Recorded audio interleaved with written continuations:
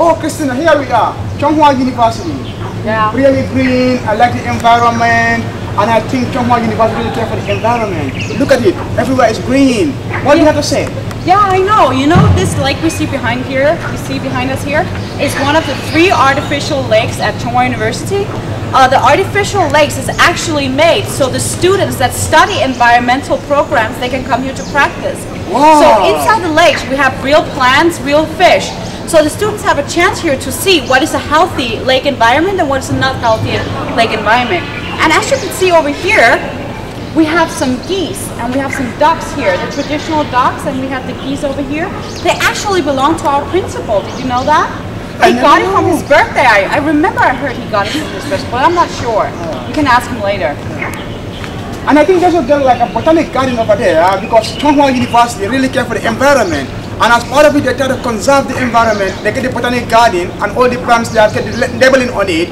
And if you are here, you want to learn about the environment or how to have that love for the natural environment, you can just have a walk around the lake and also go to the botanic garden. I think it's a good idea. So what you say is I can actually read on the trees what kind of tree it is? They get some signboards. Ah, this signboard has the name of the plants and you can learn about the plants, their name, their botanic names, and as well as what importance they have towards the ecosystem and the natural environment. Oh, I remember that. But actually, don't you think it's because we're in the mountains? It's so good for the plants to grow here. Exactly, and everywhere is green. I love Chung Hua University. Yeah, you know, compared to other universities in the city, Chung Hua is very healthy. The air up here is great.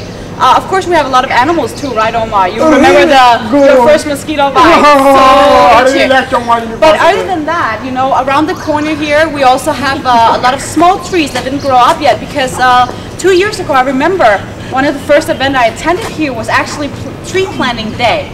So the school had bought around 100 trees, and the foreign students and the Chinese students and other students were invited to actually plant their own trees. So actually, there's a tree out there with my name on it.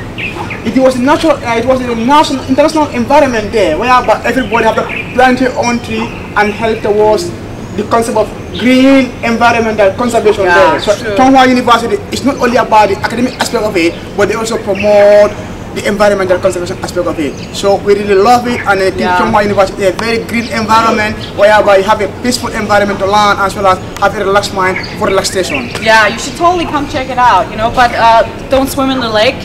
It's a study field, so don't break the natural environment. Just look at it, it's very pretty. You can take some pictures and send back home.